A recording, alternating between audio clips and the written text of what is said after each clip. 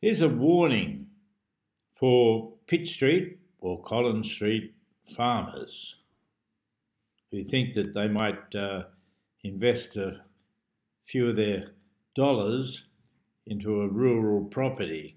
Sometimes they're in for a bit of a shock.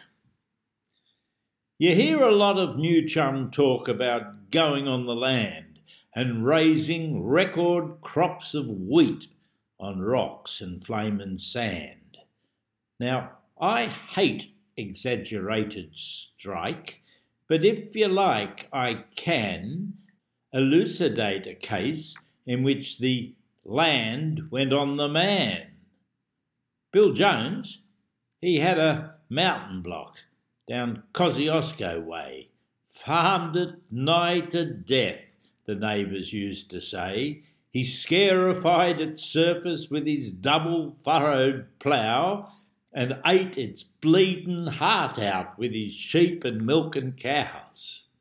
He stuffed up its intestines with his agricultural pipes, limes and superphosphates fit to give the land the gripes, till this here land, worn out with Jonesy's thrift, reckoned that the time would come to up and make a shift. So, one morning, the mountain shook itself and gave an almighty groan. The neighbours, they were more afraid than they were game to own.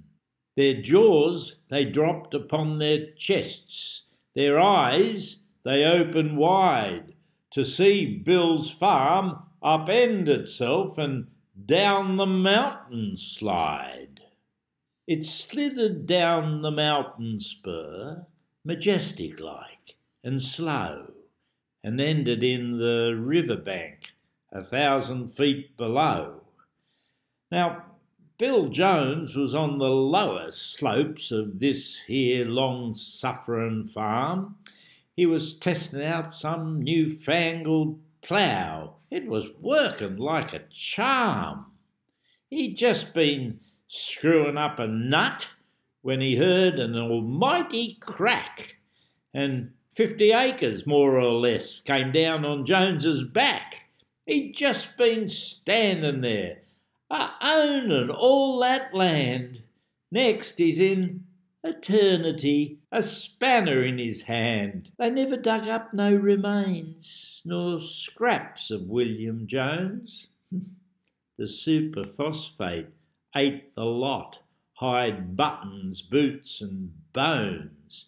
For this here land that Jones abused and scarified in the past had turned around and things got evened up at last.